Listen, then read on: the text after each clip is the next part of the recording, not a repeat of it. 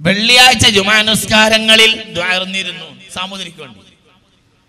Siddique, Umar bin Khattab, Usman bin Affan, പിന്നെ Ali bin Abi Talib, Hamza റളിയല്ലാഹു അൻഹു, അബ്ബാസ് റളിയല്ലാഹു അൻഹു. ഇത് കഴിഞ്ഞാൽ പിന്നെ വാലി കേരള സാമൂതിരി വാലിക്ക്, സാമൂതിരി രാജാവിന് വേണ്ടി ദ്വാരക്കുക. എവിടെ? മിമ്പർന്ന് ദ്വാരക്കുക. ആർക്ക് വേണ്ടി ദ്വാരക്കുക? പറ. ഹിന്ദുവായ രാജാവിന് വേണ്ടി ദ്വാരക്കുക. എവിടുന്ന് ദ്വാരക്കുക? നൂറ്റാണ്ടുകളോളം സാമൂതിരി രാജാക്കന്മാർക്ക് വേണ്ടി ദ്വാ ചെയ്തിരുന്നു. ഏകദേശം കോഴിക്കോട്ടെ പള്ളികൾ എല്ലാം സാമൂതിരി രാജാവ് സാത്വികരായ മുത്തഖീങ്ങളായ മുസ്ലിമീങ്ങളെ സഹകരിച്ച് സാമൂതിരി രാജാക്കന്മാർ പണി കഴിച്ചത്. ഇന്ന് കാണുന്ന ഏകദേശ പള്ളികളെല്ലാം അങ്ങനെയാണ്. കോഴിക്കോട്ടെ പള്ളികളെ കുറിച്ച് പറയുന്നുണ്ട്. ഏകദേശ പള്ളികളൊക്കെ അങ്ങനെ.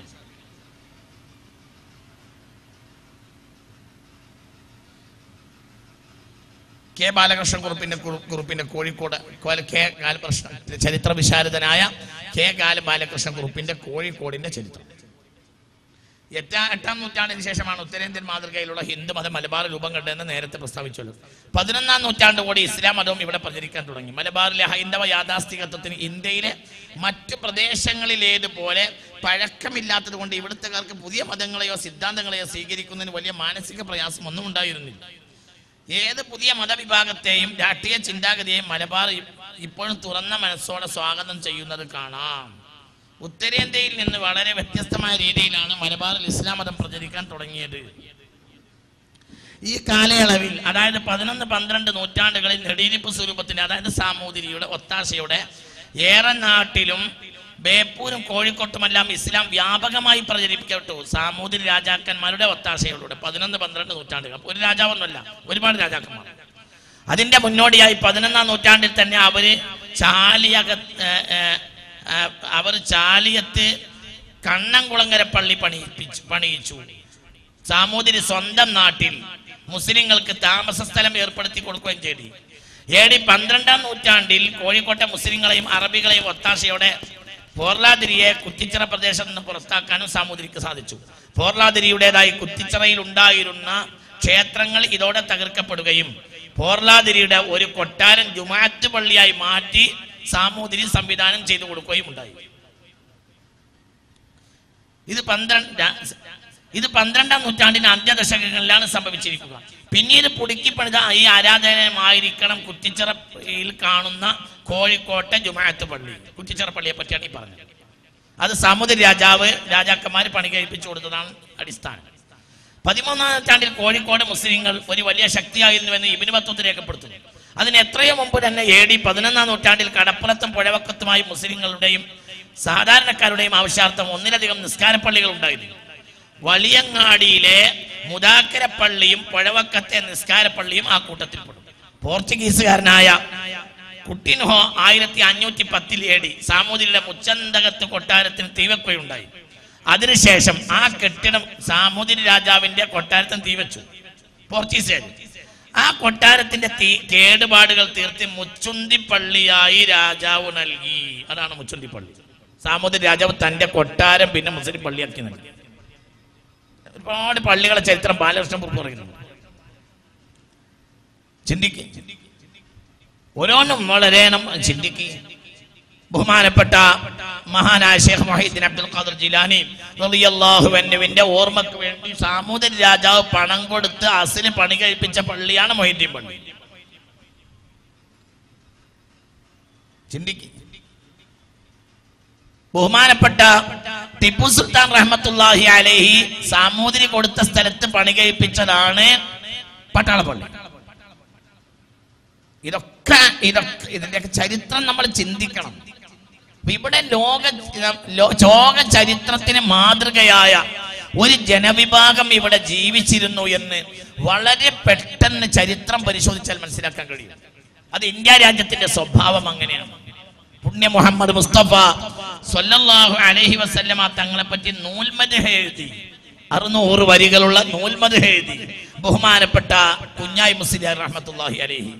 ഇതാണ് ഏറ്റവും പ്രധാനപ്പെട്ട പ്രവാചക കാവ്യം, മലയാളത്തിലുള്ള കാവ്യം എന്ന് കരുതപ്പെടുന്നു.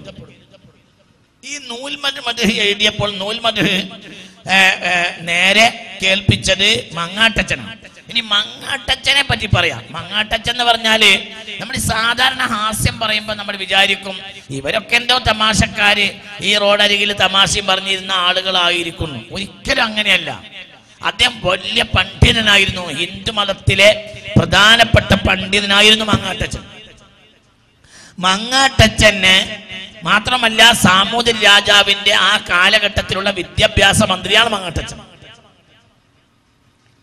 അങ്ങനെ ഈ മഹാനായ കുഞ്ഞായി മുസ്ലിയാര് ഈ നൂൽമദ് എഴുതി കഴിഞ്ഞ ഉടനെ മങ്ങാട്ടച്ചനോട് പറഞ്ഞു, ഇങ്ങനെ ഒരു കവിത എഴുതിയിട്ടുണ്ട് മുത്ത് മുഹമ്മദ് മുസ്തഫ. അപ്പോൾ മങ്ങാട്ടച്ചൻ കുഞ്ഞായി മുസ്ലിയാരുടെ വീട്ടിൽ വന്നു ആ കവിത ഒന്ന് ചൊല്ലി കേൾപ്പിച്ചു. ആ അപ്പോഴത്തിന് അത്ഭുതപ്പെട്ടു പോയി. ഇരിപ്പിടത്തിലിരുന്ന് താളം പിടിച്ചു മുത്ത് മുഹമ്മദ് മുസ്തഫ സല്ലല്ലാഹു അലൈഹി വസല്ലമ തങ്ങളെ പറ്റിയുള്ള കവിത കേട്ട്. പിന്നെ നേരെ മങ്ങാട്ടച്ചൻ എന്ത് ചെയ്ത് സാമൂതിരി ദർബാറിൽ പോയി പറഞ്ഞു, പ്രഭു നമ്മുടെ കുഞ്ഞായി മുസ്ലിയാര് പുണ്യനബിയെ പറ്റി വലിയൊരു കവിത എഴുതിയിട്ടുണ്ട്. 600 വരികളുള്ള അതിമനോഹരമായ കവിതയാണ്, ഞാനത് കേട്ടു. അപ്പോൾ രാജാവ് പറഞ്ഞു, എന്നാൽ നാളെ രാവിലെ തന്നെ ആ കവിതയും കൊണ്ട് രാജദർബാറിൽ ഹാജരാകാൻ പറയൂ. കവിതയും കൊണ്ട് പിറ്റേന്ന് രാവിലെ മഹാനായ കുഞ്ഞായി മുസ്ലിയാർ രാജദർബാറിൽ ഹാജരായി ഈ കവിത ചൊല്ലി കേൾപ്പിച്ചു. കവിത ഇങ്ങനെ കേട്ടപ്പോൾ രാജാവ് ഇങ്ങനെ താളം പിടിച്ചു എന്നാണ്. രാജാവ് മേശയിൽ അടിച്ചുകൊണ്ട് എതിരേറ്റു. പിന്നെ പറഞ്ഞു, ഇത് കേരളമാകെ പ്രചരിപ്പിക്കാനുള്ള പണം ഞാൻ നൽകാം.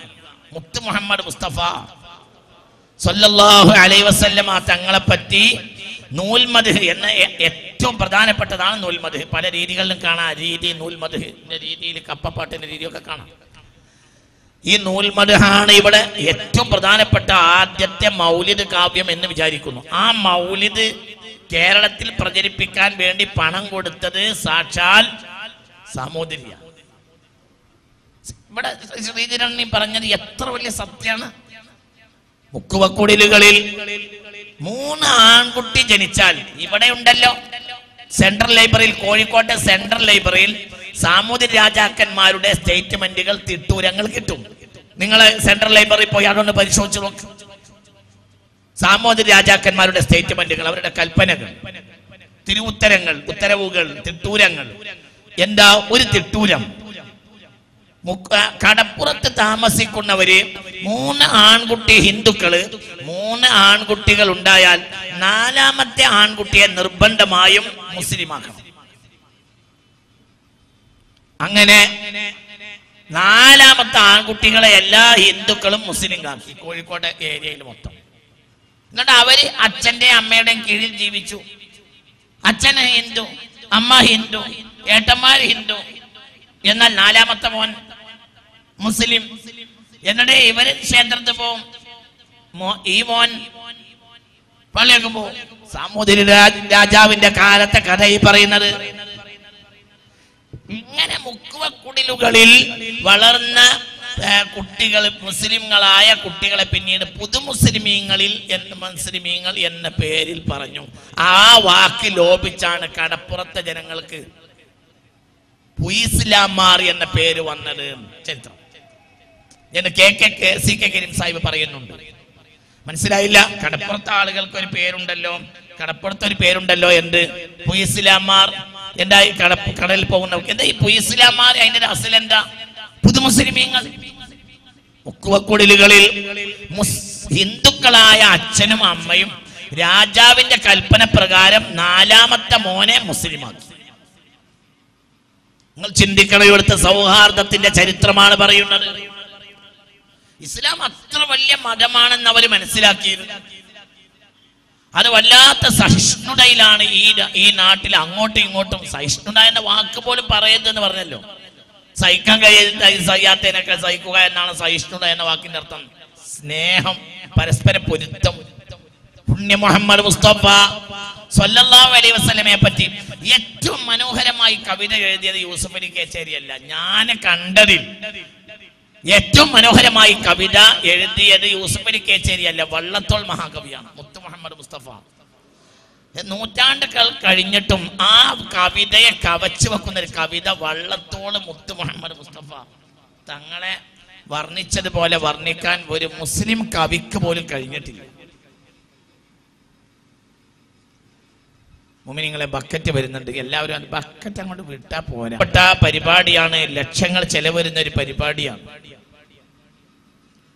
അപ്പൊ ഇത് നിർബന്ധമായും ഈ പരിപാടി ഭംഗിയാവണമെന്ന് മാത്രമല്ല, ഇതിനൊരു കടമുണ്ടാക്കാൻ പാടില്ല. ഇതിൽ നിന്ന് കിട്ടിയിട്ടാണ് ബഹുമാനപ്പെട്ട ദാറുൽ ഖുർആൻ നടന്നു പോകുന്നത്. നിങ്ങൾക്കൊക്കെ അറിയാലോ, അതാണ് ഇതിന്റെ ലാഭം. അതുകൊണ്ട് എല്ലാവരും പെട്ടി അങ്ങോട്ട് ബക്കറ്റ് അങ്ങോട്ട് പോയാൽ പോരാ. കണ്ടടിൽ കൽപ്പിച്ചു കൽപ്പിച്ചു നടന്നൊടുക്കം നിരീശ്വരത്വത്തിൽ അടിഞ്ഞു വീണു നിരസ്ത വിശ്വാസേപിയക്കാർ. കുറുമ്പു മാറാത്ത ഖുറൈശി വര്യർ കോതിക്കൊടുത്തേൻ പലവട്ടവും താൻ. ഈ നിങ്ങൾ കൂപ്പും കല്ലല്ല മരമല്ലാഹു സർവാധിപശക്തനേകൻ. വള്ളത്തോളിന്റെ കവിയാണ്, മുത്തുനബി വർണ്ണിക്കുക, മുത്ത് മുഹമ്മദ് മുസ്തഫ. നൂറ്റാണ്ടുകൾക്ക് മുമ്പ് വള്ളത്തോൾ മഹാകവി മുത്തുനബിയെ വർണ്ണിക്കുക, മുത്ത് മുഹമ്മദ് മുസ്തഫ. ആരാ വള്ളത്തോൾ എന്ന് പറഞ്ഞാൽ ശുദ്ധ ബ്രാഹ്മണൻ, ശുദ്ധ ബ്രാഹ്മണൻ, ഷർട്ടിടാത്ത ശുദ്ധ ബ്രാഹ്മണൻ. നിങ്ങൾ കലാമണ്ഡലം അദ്ദേഹത്തിന്റെ പേര് സർക്കാർ പിന്നീട് വഖഫ് സ്വത്തായി കൊടുത്തത് ആ കലാമണ്ഡലം. കലാമണ്ഡലത്തിൽ അദ്ദേഹത്തിന്റെ വലിയൊരു കൂറ്റൻ പ്രതിമയുണ്ട് കലാമണ്ഡലത്തിന്റെ മുന്നിൽ ചെറുതുരുത്തിയിൽ. ഞാൻ ഈ ഒരു ഇഷ്ടം കൊണ്ട് അതുവഴി പോകുമ്പോൾ എപ്പോഴും കലാമണ്ഡലത്തേക്ക് ഒന്ന് ഇങ്ങനെ നോക്കി പോകും. എന്നും ഞാൻ ആ വഴി യാത്ര ചെയ്യുമ്പോഴൊക്കെ ചെറുതുരുത്തിയിൽ യാത്ര ചെയ്യുമ്പോഴെല്ലാം ഞാൻ ആ ഭാഗത്തൊന്ന് ഇങ്ങനെ നോക്കും. എന്തുകൊണ്ട്? എനിക്ക് വള്ളത്തോളിനോട് ഒരു ഇഷ്ടം. എന്തുകൊണ്ട്? മുത്ത് മുഹമ്മദ് മുസ്തഫ തങ്ങളെ ഇങ്ങനെ വർണ്ണിച്ച ഒരു മുസ്ലിം കവി പോലും. പുണ്യ മുഹമ്മദ് മുസ്തഫ എന്തൊരു മനോഹരമായ വർണ്ണനയാണ്. കണ്ടതിൽ ഈശ്വരത്വം കൽപ്പിച്ചു കൽപ്പിച്ചു നടന്നൊടുക്കം നിരീശ്വരത്വത്തിൽ അടിഞ്ഞു വീണു നിരസ്ത വിശ്വാസേപിയക്കാർ. കുറുമ്പു മാറാത്ത ഖുറൈശി വര്യർ കോടിക്കൊടുത്തേൻ പലവട്ടവും താൻ. നിങ്ങൾ കൂപ്പും കല്ലല്ല മരമല്ലാഹു സർവാധിപശക്തനേകൻ. ഇവർക്കിരുട്ടെ പ്രിയമിത്ര മൂടി കെടുക്കയായി കൈത്തിരി കൊണ്ടു ചെന്നാൽ മിന്നാമിനുങ്ങിൻ ചെറുതാം വെളിച്ചം പോലും സഹിക്കാത്ത തമസിതേടോ. അധർമ്മമേനിൻ കെടുമഞ്ഞു വീഴായി ഗഹമ്മടിന് സജ്വരമായ നെഞ്ചിൽ ചന്ദ്രാർക്കരെ കൈകളിൽ വെച്ചു തന്നാൽ പോലും നിറുത്തില്ലിവനി പ്രയത്നം. ഇതൊക്കെയാവാം 1300 കൊല്ലത്തിനു മുമ്പൊരിക്കൽ മക്കായിലെ കൈ വഴിയൊന്നിലൂടെ നടന്നു പോവും നബി തൻ മനസ്സിൽ. മുത്ത് മുഹമ്മദ് മുസ്തഫ സല്ലല്ലാഹു അലൈഹി വസല്ലമയെ അതിമനോഹരമായി വർണ്ണിച്ചിരിക്കുകയാണ് ഹൈന്ദവനായ ശുദ്ധ ബ്രാഹ്മണനായ കവി. കവിയുടെ വർണ്ണന കേട്ടാൽ നമ്മൾ ആന്തിച്ചു പോകും. അദ്ദേഹം ഒരു കൂടപ്പിറപ്പിനെ വർണ്ണിക്കും പോലെയാണ്, അദ്ദേഹം തന്റെ ആരാധ്യ പുരുഷനെ വർണ്ണിക്കും പോലെയാണ് മുത്ത് മുഹമ്മദ് മുസ്തഫ തങ്ങളെ വർണ്ണിച്ചിട്ടുള്ളത്. ഈ സാമൂതിരിയും ഈ മങ്ങാട്ടച്ചനും ഈ വള്ളത്തോളുമെല്ലാം വ്യത്യസ്ത കാലഘട്ടങ്ങളിൽ കഴിഞ്ഞവരാണല്ലോ. മിസ്കാൽ പള്ളിക്ക് നാഹൂഡ മിസ്കാൽ 800 കൊല്ലം മുമ്പ് സ്ഥാപിച്ച പള്ളിയാണ് കോഴിക്കോട്ടെ മിസ്കാൽ പള്ളി. മിസ്കാൽ പള്ളി തകർക്കാൻ വേണ്ടി പോർച്ചുഗീസുകാർ വന്നപ്പോൾ 500ഓളം നായർ പടയാളികൾ വന്നിട്ട് എന്ത് ചെയ്ത് മിസ്കാൽ പള്ളിക്ക് ചുറ്റുവളഞ്ഞു നിന്ന് ഞങ്ങളെ ശരീരം ശ്മശാനത്തിന്റെ പട്ടടയിലേക്ക് എടുക്കാതെ, ഞങ്ങളെ ചെടയിലേക്ക് എടുക്കാതെ മിസ്കാൽ പള്ളിയുടെ ഒരു കല്ലിന് കേട് പറ്റാൻ ഞങ്ങൾ സമ്മതിക്കുകയില്ലാണ്. 500ഓളം നായർ പടയാളികൾ പറഞ്ഞ ഒരു നാടാണ് ഈ കോഴിക്കോട്. എന്റെ ഇവരൊന്നും ഹിന്ദുക്കളായിരുന്നില്ലേ? എന്റെ ഈ പറഞ്ഞവരൊന്നും മുസ്ലിങ്ങളായിരുന്നില്ലേ? എന്റെ ഇവർക്കൊന്നും കാര്യം തിരിഞ്ഞിരുന്നില്ലേ? നിങ്ങൾ ചിന്തിക്കും, മനുഷ്യ എന്താണ് മനുഷ്യരെ ഈ അകൽച്ചയുടെ അടിസ്ഥാനം? ഇത് രാഘവൻ നായരുടെ അമൃതവാണിയാണ്. 6600 ചില്ലാനം ആയത്ത് മലയാളത്തിൽ കവിതയാക്കി എഴുതിയിട്ടുണ്ട്.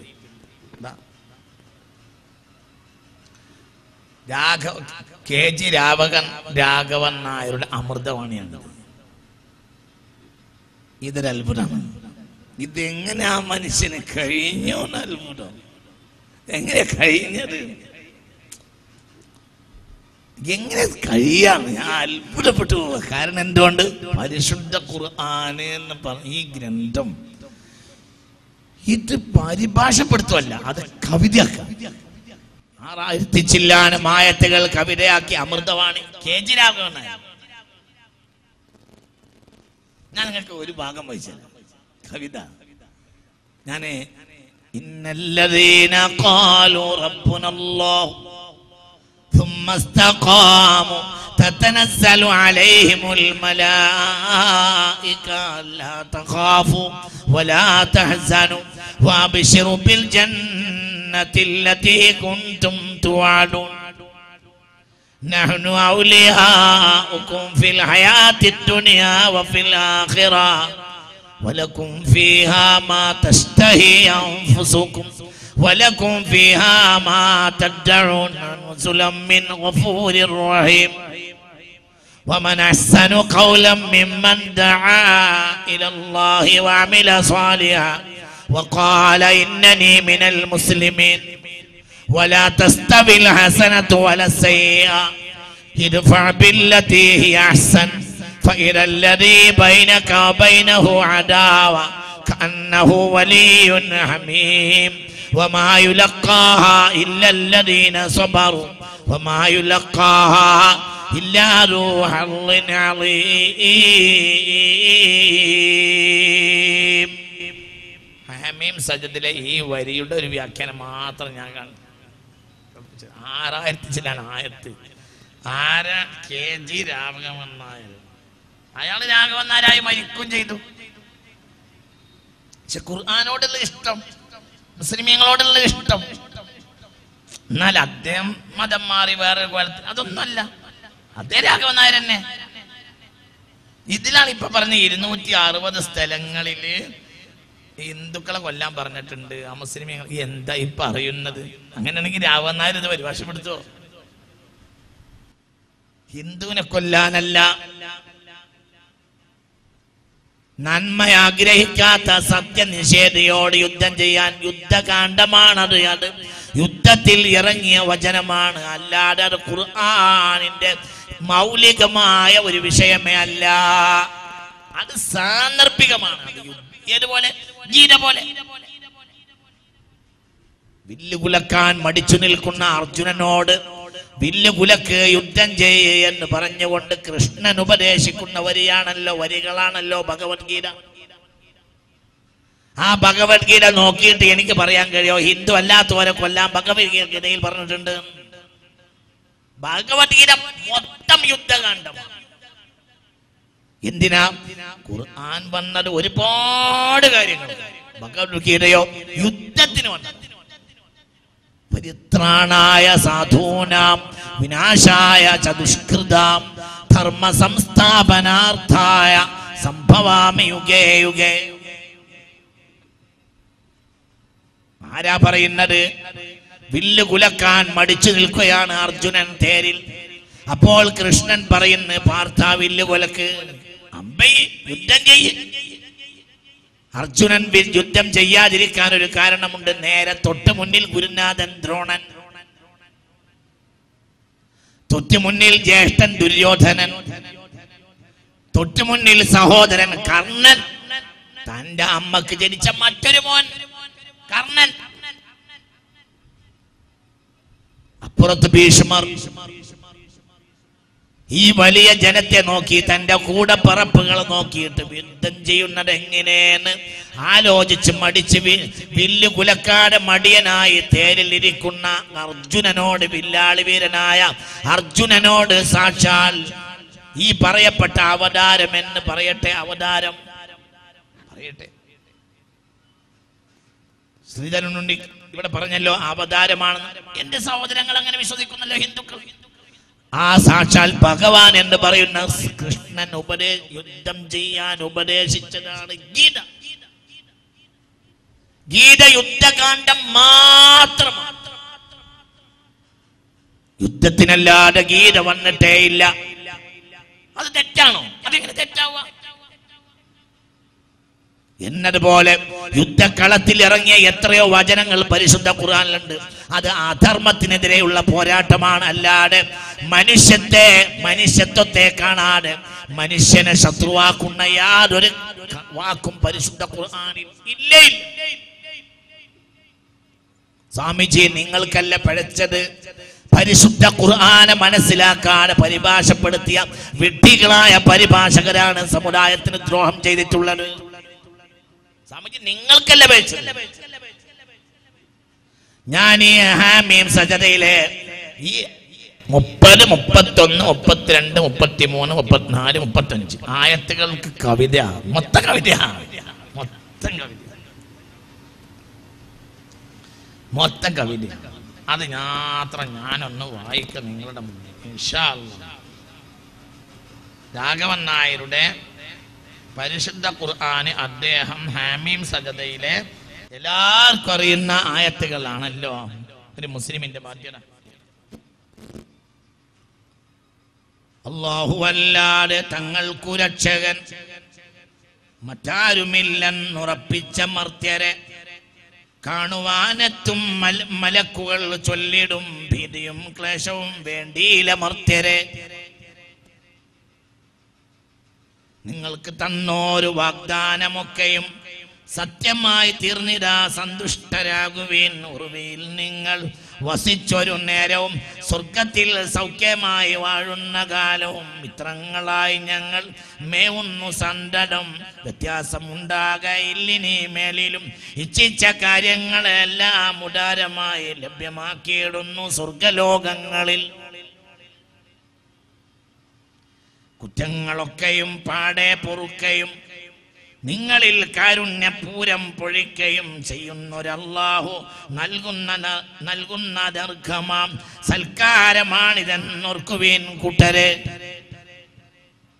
സത്യം വരിക്കാൻ പ്രചോദനം നൽകയും സൽക്കർമ്മമോരോന്ന് നിത്യവും ചെയ്യുകയും സത്യവിശ്വാസി ഞാൻ അരുൾ ചെയ്യുകയും ചെയ്യുന്ന മാനവൻ ശ്രേഷ്ഠനാണെത്രയും. നന്മയും തിന്മയും തുല്യമായി വന്നിട നന്മകൾ കൊണ്ടു നീ തിന്മയോടേൽക്കണം. അതന്നെ ഒരാൾ ഇങ്ങോട്ട് തിന്മ ചെയ്താലും രാഘവണ്ണാർക്ക് പോലും മനസ്സിലായില്ലേ സ്വാമിജിയെ ഖുർആന്റെ മൗലികത. നന്മ കൊണ്ടാണ് തിന്മയോട് പ്രതികരിക്കേണ്ടത്. ആ ഖുർആൻ പഠിപ്പിച്ചതുപോലെ ഒരിക്കലും നന്മയും തിന്മയും സമമാവുകയില്ല. ആര് ഇങ്ങോട്ട് നിന്നെ എതിർക്കാൻ വന്നാലും നന്മ കൊണ്ട് പ്രതികരിക്കുക. പരിശുദ്ധ ഖുർആൻ സൂറത്ത് ഫുസ്സിലത്ത് വ്യാഖ്യാനം അതിന്റെ വരി. നന്മയും തിന്മയും തുല്യമായി വന്നിട നന്മകൾ കൊണ്ടു നീ തിന്മയോടേൽക്കണം. ഈ വണ്ണം ആചരിച്ചിടുകിൽ മാനവ ദ്വേഷണൻ ബന്ധുവായി മാറിടും സത്വരം. എത്ര വലിയ ശത്രുവിനെയും നീ നന്മ കൊണ്ട് പ്രതികരിച്ചാൽ അവൻ എന്റെ കൂട്ടുകാരനായി മാറും. പറഞ്ഞില്ലേ ഇസ്ലാം ഒരിക്കലും വർഗീയതയല്ല. വർഗീയത ഒരിക്കലും ഇസ്ലാം പ്രോത്സാഹിപ്പിക്കുകയുമില്ല. വർഗീയതയിലേക്ക് ക്ഷണിച്ചവൻ നമ്മളിൽ പെട്ടവനല്ലെന്ന് മുഹമ്മദ് മുസ്തഫ. ഒരിക്കലും ഇസ്ലാം വർഗീയതയിലേക്ക് ക്ഷണിക്കൂല.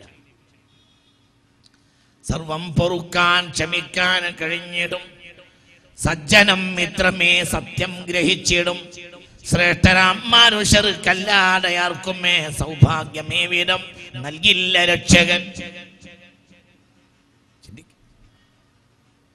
ഇസ്ലാം മതത്തിന്റെ കാമ്പ് പറയുക ആരാ പറയുന്നത്? KG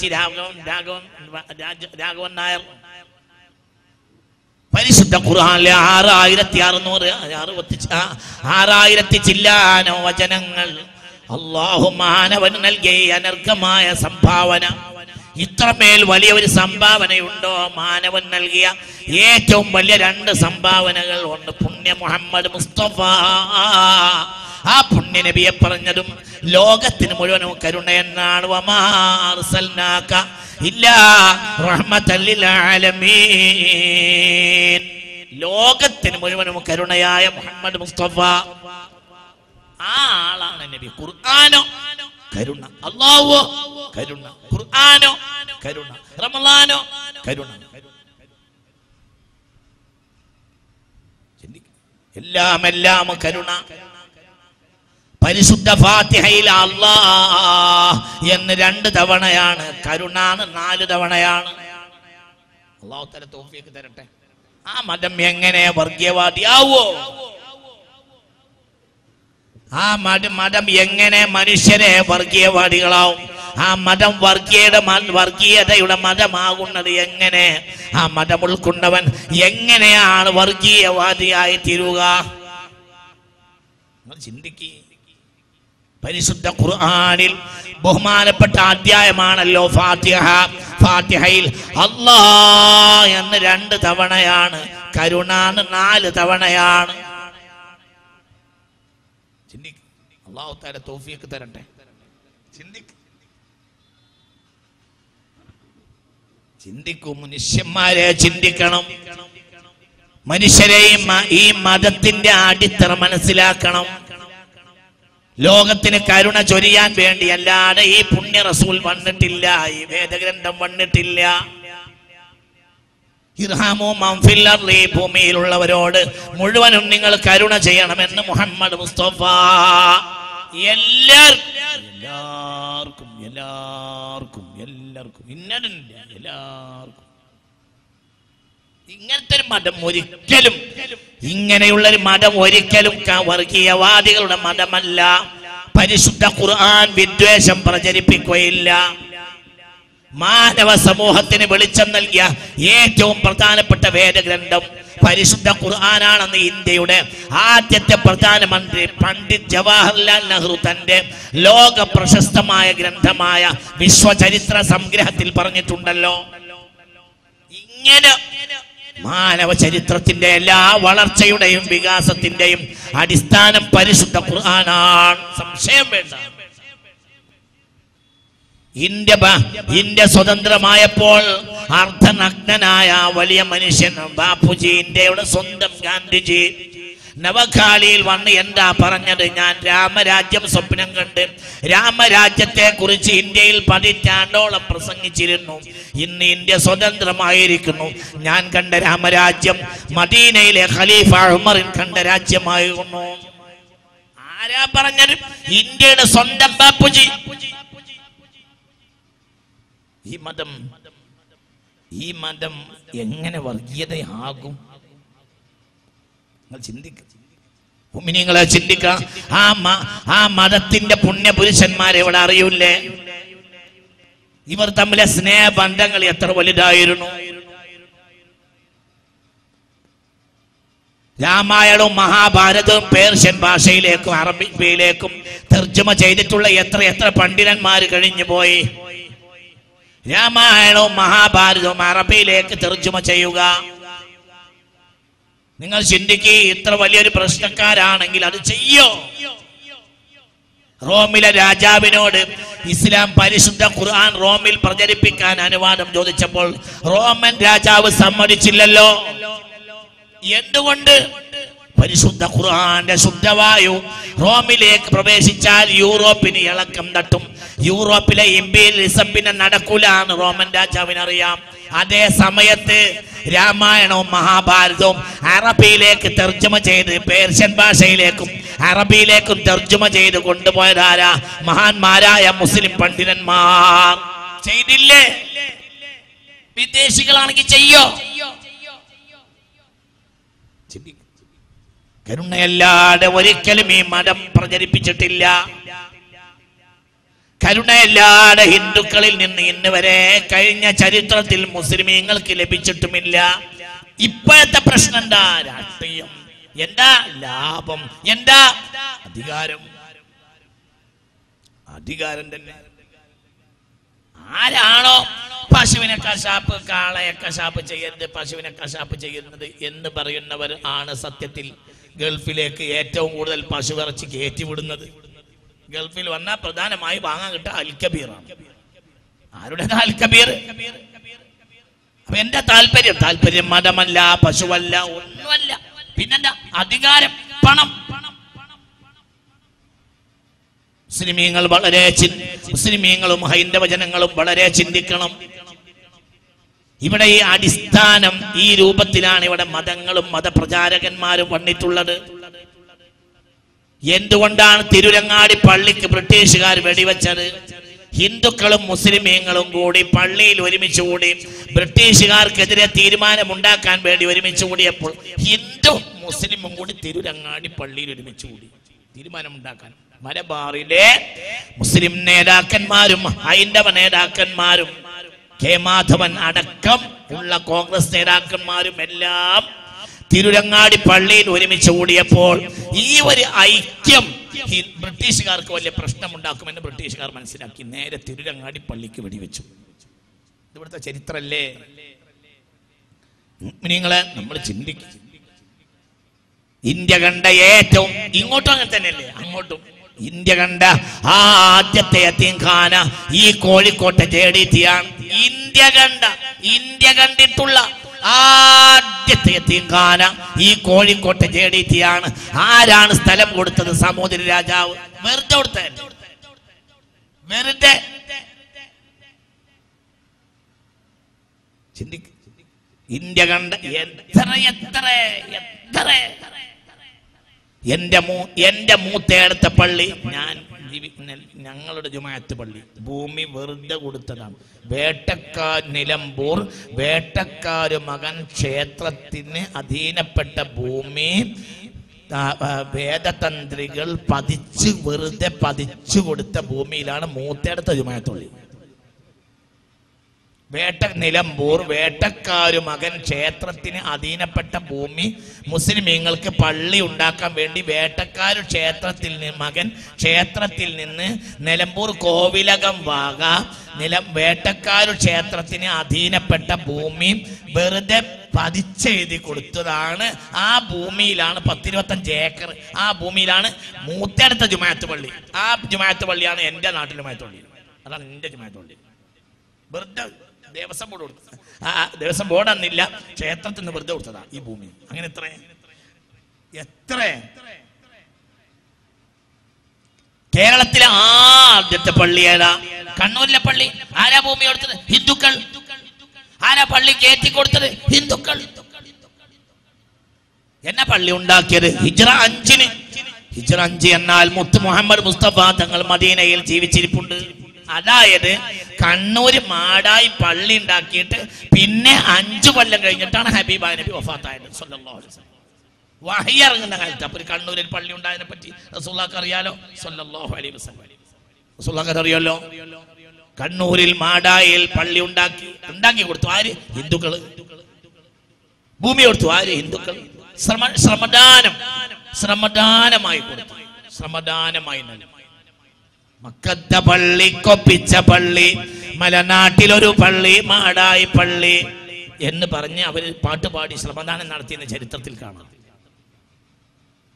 ഈ JDT ഉണ്ടാക്കാൻ വേണ്ടി മുഹമ്മദ് അബ്ദുറഹ്മാൻ സാഹിബും കൂട്ടരും നേരെ പോയി 921-ൽ സാമൂതിരി രാജാവിനോട് ഭൂമി കൊടുത്തു. അപ്പൊ നിങ്ങൾക്ക് ഇഷ്ടപ്പെട്ട ഭൂമി നോക്കി വരാൻ പറഞ്ഞു. അപ്പൊ ഇങ്ങനെ ആ ഭൂമി കണ്ടുവന്നു. അനവധി ഏക്കറുകളിൽ ആ ഭൂമി കണ്ടുവന്ന് മുഹമ്മദ് അബ്ദുറഹ്മാൻ സാഹിബ്, അബ്ദുൽ ഖാദർ കസൂരിയും എല്ലാവരും കൂടെ പോയിട്ട് സാമൂതിരിയോട് പറഞ്ഞു, ഇതാണ് മനസ്സെ ഞങ്ങൾ കണ്ടിട്ടുള്ള ഭൂമി, അതിന്റെ വില എത്രയാന്ന് ചോദിച്ചാൽ തരാന്ന് പറഞ്ഞു. അപ്പൊ പറഞ്ഞു വില വേണ്ട, വില തരാൻ പാടില്ല, വില വേണ്ടെന്ന് പറഞ്ഞു. അപ്പോൾ പറഞ്ഞു അല്ല വില വേണം, വില തരും, ഞങ്ങൾ വിലയും കൊണ്ട് വന്നതാണ്. അപ്പൊ പറഞ്ഞു ഒരു മുഹമ്മദീയ ധർമ്മസ്ഥാപനത്തിന് ഒരു ഭൂമി കൊടുത്തിട്ട് വില വാങ്ങിയാൽ ദൈവകോപം ഉണ്ടാകുമേടോ, ഭൂമി വില വേണ്ട. ഈ കോഴിക്കോട്ട് ഒരു കവർ കൊണ്ടുവരുന്നുണ്ട്. നിങ്ങൾ എല്ലാവരും ആ കവർ വാങ്ങി മറ്റന്നാൾ ശനിയാഴ്ച ഒരു മുസ്ലിം പള്ളി ധർമ്മസ്ഥാപനത്തിന് വേണ്ടിയിട്ട് ഭൂമി തന്നിട്ട് പൈസ വാങ്ങിയാൽ ദൈവകോപം ഉണ്ടാകും, അതുകൊണ്ട് ഞാനത് വാങ്ങിയില്ല എന്നാണ് നിർബന്ധിച്ച്, അങ്ങോട്ടും ഇങ്ങോട്ട് നിർബന്ധിച്ച്. പിന്നെ വാങ്ങില്ല എന്ന് സാമൂതിരി രാജാവ് അല്ല വാങ്ങണം എന്ന് മുസ്ലിം നേതാക്കന്മാർ.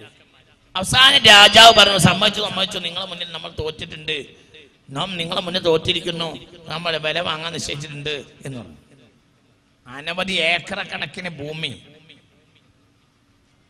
അപ്പൊ ആയിക്കോട്ടെ, എത്ര ഭൂമിയുടെ വില എന്ന് വെച്ചു. അപ്പോൾ ഞാൻ വില വാങ്ങുമെന്ന് പറഞ്ഞു. ഞാൻ സമ്മതിച്ചു, ഞാൻ വില വാങ്ങാൻ പോവാണെന്ന് പറഞ്ഞു. ആയിക്കോട്ടെ തിരുമനസ്സേ, എത്രയാണ് വില വേണ്ടതെന്ന് വെച്ചു. അപ്പോൾ പറഞ്ഞു നമ്മുടെ ഭൂമിക്ക് വില നിശ്ചയിക്കേണ്ടത് നമ്മളല്ലേ, നിങ്ങൾ 1 രൂപ കണ്ടെടുത്തോളൂ എന്നാണ്. 1 റുപ്യാണ്. ആ കാണുന്ന മല മുഴുവൻ JDTക്ക് കൊടുക്കുന്നത്. എന്താ ഈ JDT?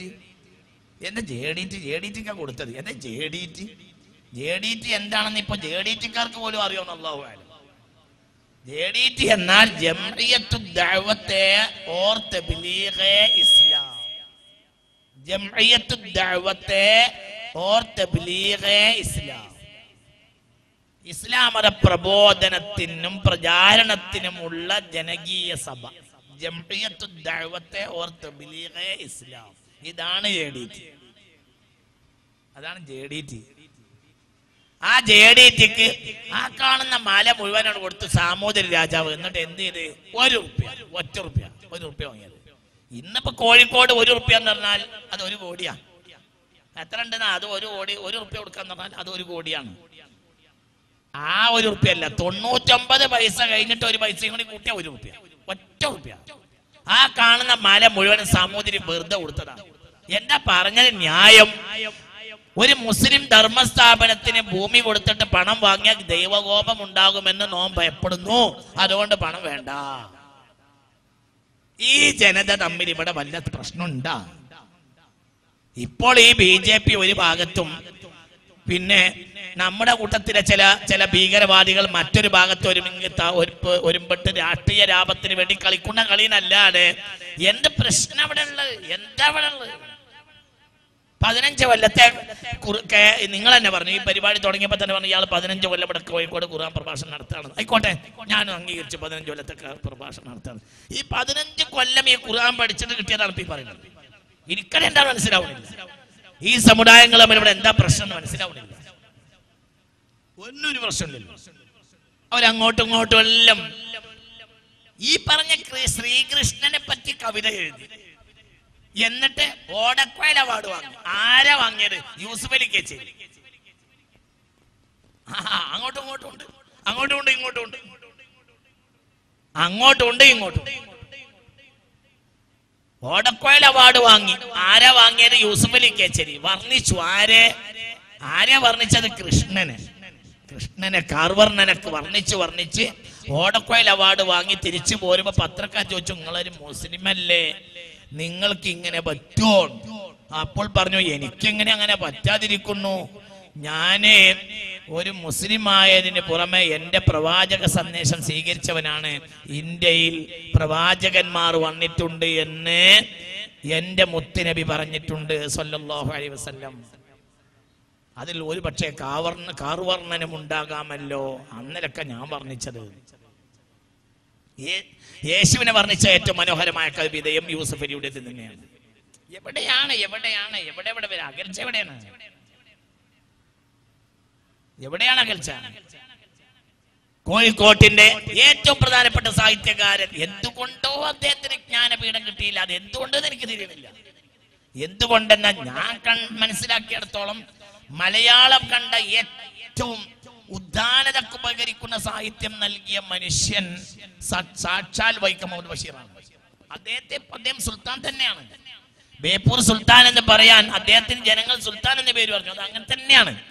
മലയാള സാഹിത്യത്തിൽ വൈക്കം മുഹമ്മദ് ബഷീറിനെ പോലെ ഒരു തകഴി പോലും ഇല്ല. ഞാൻ തകഴിയെ വായിച്ചിട്ടുണ്ട്, പിന്നെ ബഷീറിനെ വായിച്ചിട്ടുണ്ട്. അങ്ങനെ പറയാണ്, അതൊരു വർഗീയത പറയല്ല.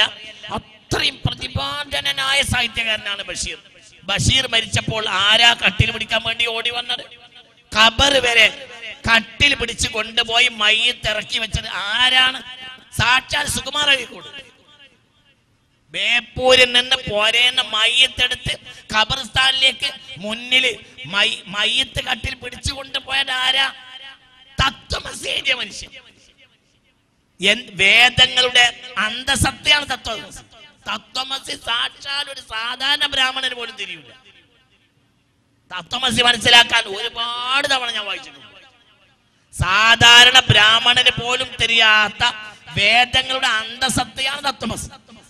ആ തത്വമസി എഴുതിയ മനുഷ്യനാണ് സാക്ഷാൽ വൈക്കം മുഹമ്മദ് ബഷീർ എന്ന ഈ മനുഷ്യന്റെ മയ്യത്ത് കട്ടിൽ പിടിച്ചു കൊണ്ടുപോയി ബേപ്പൂർ ഖബർസ്ഥാനിലേക്ക് ചുമന്ന് മുന്നിൽ നടന്നു. എന്റെ ഇവിടെ പ്രശ്നം എന്താണ്? ഇവിടെ പ്രശ്നം എന്താണ്? ഇവിടെ സമുദായങ്ങൾ തമ്മിൽ എന്ത് പ്രശ്നമാണ്? അധികാര ദുരമൂത്ത ചില ആളുകൾ അടി. കോൺഗ്രസ് ആകട്ടെ അവസരത്തിലെത്ത് ഉയരുകയും ചെയ്തില്ല.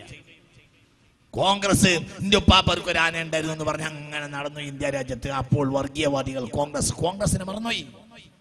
ഞാൻ രാഷ്ട്രീയം കുറ്റം പറയാന്ന് വിചാരിക്കരുത്. ഞാനൊരു കാര്യം ഇടക്കിടക്ക് അങ്ങനെയാണല്ലോ പറയേണ്ടത്. ഇത് മുഴുവൻ ഉത്തരവാദികൾ കോൺഗ്രസിന്റെ ധർമ്മം മറന്നു. കോൺഗ്രസ് ഉള്ള ഒരു നാട്ടിൽ വർഗീയത ഉണ്ടാകാൻ ഒരു വർഗീയത ഉണ്ടാകാൻ പാടില്ല. ലീഗുള്ള ഒരു രാജ്യത്ത് വിഘടനവാദം ഉണ്ടാകാൻ പാടില്ല. അതിന് ധർമ്മമാണ്. എന്തൊരു നല്ല സംസ്കാരമാണ്. ഇതിവിടെ നശിപ്പിച്ചാൽ ഭാരതം നശിപ്പിക്കപ്പെടും. എന്തുകൊണ്ട്? അതാണ് മതത്തിന്റെ അന്തസത്ത. മതം മനുഷ്യ നന്മക്ക് വേണ്ടിയല്ലേ? മദീന പള്ളിയിൽ നെജ്റാനിൽ നിന്ന് വന്ന ക്രിസ്തീയ എന്ത് വർഗീയത ചങ്ങാതി! നെജ്റാനിൽ നിന്ന് വന്ന ക്രിസ്തീയ പാതിരിമാർ, പാത്രിയാർക്കീസുമാർക്ക് ശിർക്കിന്റെ ആരാധന നടത്താൻ മദീന പള്ളിയിലെ ഒരു ഭാഗം വിട്ടുകൊടുത്ത മുഹമ്മദ് മുസ്തഫ. എവിടെയുണ്ട് ഹദീസ്? ബൈഹഖിയിലുണ്ട്. എടുത്തു നോക്ക്. ബൈഹഖിയിലുണ്ട്, ദലായിലുണ്ട്, പോയിലുണ്ട്. ഇമാം ബൈഹഖി രേഖപ്പെടുത്തിയ ഹദീസ്. പുണ്യ മുഹമ്മദ് മുസ്തഫ ശിർക്കിന്റെ ആരാധന നടത്ത പള്ളി വിട്ടുകൊടുത്തിരിക്കാം. ആര്? പുണ്യ റസൂൽ. എവിടെണ്ട് മുസ്ലിം ഹദീസ്? ദലായിലുണ്ട്. ഇമാം ബൈഹഖി രേഖപ്പെടുത്തിയിട്ടുണ്ട്. എടുത്തു നോക്ക്. ഇബ്നു ഹിശാമിന്റെ സീറയിലുണ്ട്. എടുത്തു നോക്ക്.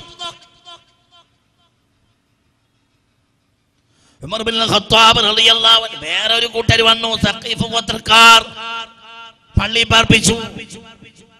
അപ്പോൾ ഉമർ ബിൻ ഖത്താബ് പറഞ്ഞു, നബിയെ, ഖൗമുൻ ലാ യുസല്ലൂന, നിസ്കരിക്കാത്തവരെ പള്ളി പോറ്റാണോ? വിട്ടോളാം. അതൊന്നും ഈ നോക്കണ്ട. അവിടെ കിടന്നോട്ടെ. നിങ്ങൾ ഇവിടെ ഉണ്ടാ? നിങ്ങളിവിടെ സ്ഥലത്തുണ്ടോ? നിങ്ങൾക്ക് മനസ്സിലാവുന്നുണ്ടോ? സഖീഫ് ഇങ്ങോട്ട് നോക്ക്. ഇതൊക്കെ കേട്ടിട്ട് 25 കയറിയാൽ മതി. കൽബ് നന്നാക്കാതെ വെറുതെ പറഞ്ഞ ഒരു കാര്യമില്ല. സഖീഫ് ഗോത്രക്കാരായ മുശ്രിക്കീങ്ങൾ, ബിംബത്തിന് കുമ്പിടുന്ന മുശ്രിക്കീങ്ങൾ മുത്ത് മുഹമ്മദ് മുസ്തഫ തങ്ങളുടെ അരികിൽ വന്നു. പള്ളിയിൽ ഒരു സൈഡിൽ വിട്ടുകൊടുന്നു, അവിടെ കിടന്നോട്ടെ. അപ്പോൾ ഉമർ ബിൻ ഖത്താബ് ചോദിച്ചു, നബിയെ, ഖൗമുൻ ലാ യുസല്ലൂന, നിസ്കരിക്കാത്ത ഒരു കൂട്ടരെ പള്ളി പോറ്റാണോ? ഫഖാല റസൂലുള്ളാഹി, അപ്പോൾ റസൂലുള്ളാഹി പറഞ്ഞു, ദഊം യാ ഉമർ, വിട്ടാളാ ഉമറേ, മനുഷ്യന്മാരല്ലേ, അവിടെ കിടന്നോട്ടെ. മനുഷ്യന്മാരല്ലേ, ആയിക്കോട്ടെ. നമ്മളിപ്പോ എന്ത് ആയത്? നമ്മ 1000 കൊല്ലം കഴിഞ്ഞപ്പോ സത്യത്തിൽ ഉൾക്കൊള്ള ചെയ്തത് അകന്നു പോയത്. നിങ്ങൾ ചിന്തിച്ചു. ഞാൻ അവസാനിപ്പിക്കുകയാണ്. മുഅ്മിനീങ്ങൾ ഇതൊക്കെ ചിന്തിക്കണം. വലിയ ഗൗരവമുള്ള വിഷയമാണ്. മനുഷ്യന് എന്തതിന്റെ അന്തസത്താന്ന് അറിയില്ല.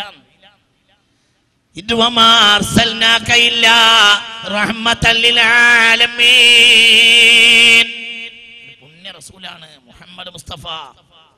എല്ലാവർക്കും കരുണ പഠിപ്പിച്ച മനുഷ്യൻ. കരുണയുടെ കേദാരമാണ് മുഹമ്മദ് മുസ്തഫ. ആ റസൂലിന്റെ ദീനാണ്. ഇതിൽ വർഗീയതയില്ല, ഇതിൽ വിഘടനവാദമില്ല. തീവ്രവാദി ഇസ്ലാമിനെ അറിഞ്ഞിട്ടില്ല. IS ഇപ്പോഴല്ലേ ചിലരൊക്കെ കുറ്റം പറയാൻ തുടങ്ങിയത്. ഈ കോഴിക്കോട്ടൊക്കെ തന്നെ ഉണ്ടായിരുന്നു ചില ആളുകൾ IS വേണ്ടി സൈറ്റ് ഉണ്ടാക്കി വരും. ഞാൻ അവരെ പേരിപ്പോൾ പറഞ്ഞ് നാശാക്കുന്നില്ല. വേണ്ടി വന്നാൽ പറയും. അവർ എന്നോട് വേണ്ടി വരും എന്ന് പറയുന്നത് എനിക്ക് തോന്നണില്ല.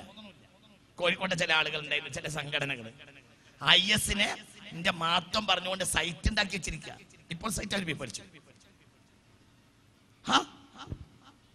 സിറിയയിൽ കലാപം IS അടക്കമുള്ളവർ തുടങ്ങി വെച്ചപ്പോൾ ഇത് രാഷ്ട്രീയ പ്രബുദ്ധയുടെ ഭാഗമാണെന്നൊക്കെ പറഞ്ഞ് വലിയ മനോഹരമായി വലക്ക മുക്കിയിട്ട് എഴുതി.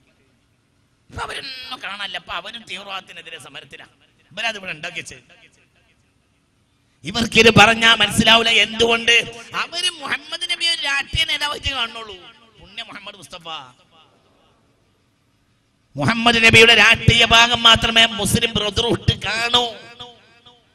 എല്ലാവർക്കും കരുണ ചെയ്തൊരു മുഹമ്മദ് നബി അവർക്ക് കാണാൻ കഴിയൂല. അതിന്റെ ഒരു ഭാഗമാണ് ഇപ്പോൾ കോലം മാറി മടക്കുന്ന ഇന്നത്തെ തീവ്രവാദ സംഘടനകൾ. ഒരു അന്യ സമുദായക്കാരൻ മുസ്ലിമീങ്ങളോട് നല്ല നിലക്ക് നിൽക്കുന്ന ഒരു അന്യ സമുദായക്കാരനെ ഉപദ്രവിച്ചാൽ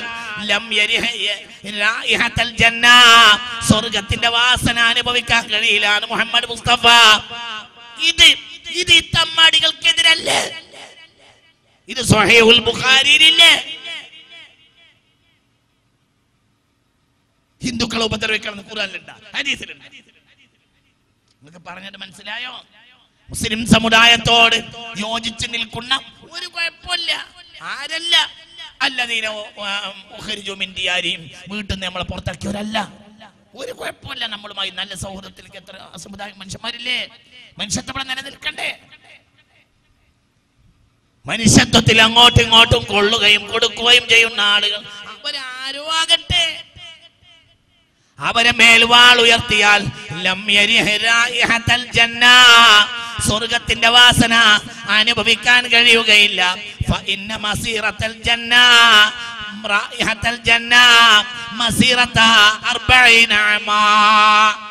40 കൊല്ലം ഒരു കുതിര ഓടിച്ചാൽ എത്ര ദൂരം പോകും? അത്ര ദൂരത്തേക്ക് സ്വർഗത്തിന്റെ വാസന ആസ്വദിക്കും, അടിച്ചു വീശുമെന്ന് മുഹമ്മദ് മുസ്തഫ. 40 കൊല്ലം ഒരു കുതിര ഓടിയാല് എത്ര ദൂരം എത്തുമോ അത്ര ദൂരത്ത് സ്വർഗത്തിന്റെ കാറ്റടിക്കും. ആ സ്ഥലത്തേക്ക് പോലും ആരെ കടത്തൂല. ഒരു അന്യ സമുദായത്തിന്റെ മേർക്ക് വാൾ ഉയർത്തിയാൽ കടക്കൂല. ബുഖാരിയിലില്ലേ? എന്താ ഈ തീവ്രവാദികൾ അത് മനസ്സിലാക്കാത്തത്? ആർക്ക് വേണ്ടിയാണോ നീ യുദ്ധം ചെയ്യുന്നത്? ആർക്ക് വേണ്ടിയാണോ നിന്റെ തീവ്രവാദം? ഞാൻ ഇവിടുത്തെ സർക്കാരിനോടും ഇവിടുത്തെ ഭൂരിപക്ഷ സമുദായത്തോടും പറയാണ്, നിങ്ങളെ അച്ഛന്മാർ വിചാരിച്ച അതേ ഇസ്ലാം തന്നെ ഇന്നത്തെ ഇസ്ലാമും. ഇത് നിങ്ങളെ കൂട്ടത്തിൽ കുറച്ച് രാഷ്ട്രീയ താല്പര്യക്കാർ ഇറക്കും പോലെ ഞങ്ങളെ കൂട്ടത്തിലും കുറച്ച് ആളുകൾ ഇറങ്ങിയിട്ടുണ്ട്, അത്രയേ ഉള്ളൂ. അവർക്ക് നമ്മൾ രണ്ടൂട്ടരും വഴിപ്പെടാൻ പാടില്ല. ഗീത പഴയ ഗീത തന്നെ, ഖുർആൻ പഴയ ഖുർആൻ തന്നെ. ജിഹാദ് എന്ന വാക്കിന്റെ അർത്ഥം ശ്രമം എന്നാണ്. അത് ഇന്നലെ രാവിലെ സമസ്ത കേരള മേത്തുലമ തിരികെ കയറ്റിയതല്ല ഖുർആനില്. ഇത് കോണനായരെ കൊണ്ടുനടന്ന മമൃതങ്ങളെ കിതാബ് തന്നെയാ.